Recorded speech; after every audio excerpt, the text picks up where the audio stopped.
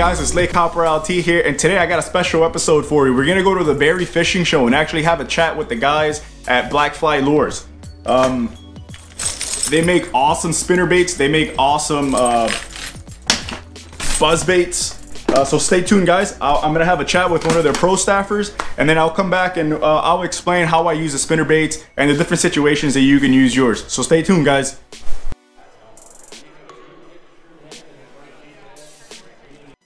Hey, what's going on, guys? It's Lake Hopper here, and I have Marc from BlackFly Lures. He's going to talk to you a little bit about the process and how these lures are made. Our spinner baits are all handmade here in Acton, Ontario. All our spinner baits are some of the features is all our skirts are tied with wire, hand tied, so your skirts aren't coming off and you got a little rubber band around them or whatever, you know. You catch one or two fish and then your skirt or you lose your skirt down. Yep. So all our spinner baits have a closed loop, so if for those that want to use a snap or a leader, you know, it's not sliding down your line and you don't have to tie directly. Right. The other thing, all our components are all top-notch components. The color selection that we have is pretty amazing. There's, most places you go, you'll find 4, 5, 6 colors. We have unlimited colors. Alright guys, so that was a little clip from the Berry Fishing Show with Marc from Blackfly Lures. I've been using their spinner baits since I moved to Canada and they work amazing. I'm not sponsored by them, but they make really good product. He wasn't lying when they said they have every single color. They have every single color, and if you think of a color that you need and you're a tournament fisher, they'll make it for you. I haven't had any issues with any of theirs. This is my 3rd season with them and they work great. Now let's get more into why I use the different types of blades. We have double willow, double Colorado, and then we have double hatchet. So the double willow here, you're gonna throw these in a bit of a clearer water. When you're looking for a lot of flash, not a lot of thump, you're gonna throw these guys. You'll be burning these more on top of the water. It's a faster spinning reel is what you're gonna use on this guy. And you're gonna get more faster reaction bites is what you're gonna get out of these guys. Now when you throw a double Colorado blade, this is a more tainted water, slower reel.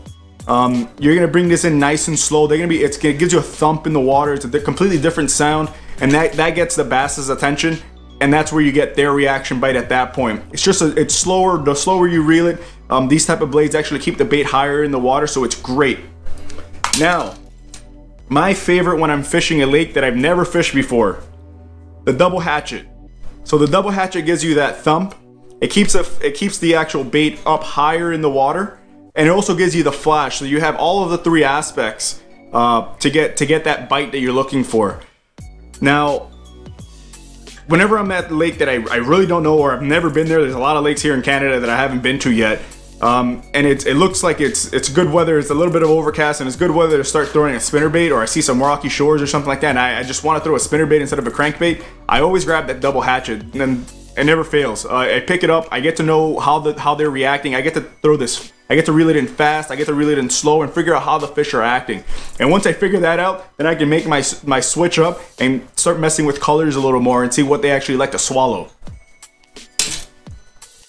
Alright guys, so aside from clarity, where you're fishing these lures and how fast you're fishing these lures, if you're burning them on the water or if you're slow spinning them, you need to consider the weight of your lure, of your spinner bait. Now, I always stick to 2 weights, a 1/2 ounce and a 3/8 of an ounce. I never deviate from those 2. They can get every job done in any situation. I have them in every single color, so I never have to worry about them. If you're looking to start a small spinner bait collection, stick to the 1/2 ounce and stick to the 3/8 of an ounce. It's not gonna lead you wrong. Well guys, I'm gonna play a video of all the boats that we saw at the boat show today. They're quick clips of going around. There wasn't a lot of actually boats. It was a smaller show. So I hope you enjoy this video, guys. I hope the spinner baits helped. My advice helped you guys. So stay tuned for next time. If you haven't yet, please like and subscribe my YouTube channel and follow me on Instagram. It's Lake Hopper. Take it easy, guys. Thanks for watching.